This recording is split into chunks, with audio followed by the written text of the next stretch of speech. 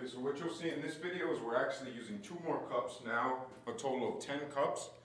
We added 2 more cups and they're actually multi-bellows, so long bellow suction cups. And the whole purpose of doing so is when the product is all the way down, you have all of your liquid here, there's nothing but dead airspace at this portion of the bag. So the goal is to bring the multi-bellow cup, once it compresses and it's under vacuum, it's actually going to draw the product back up to our plenum. That way we're picking up on an even surface.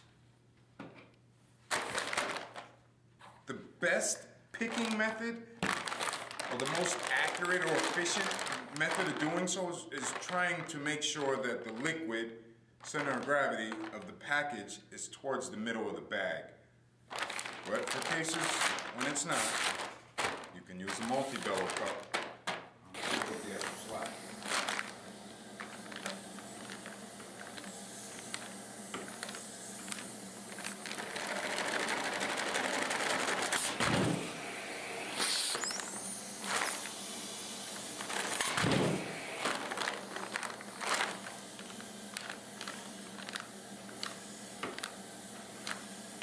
I can actually hear when one of the cups isn't making a good seal.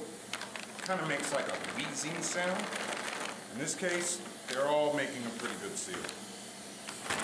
So we'll release that bag. And we'll demonstrate the same thing on the smaller size. This is a 7-pound bag. Now you can hear that one of the cups isn't making a good seal.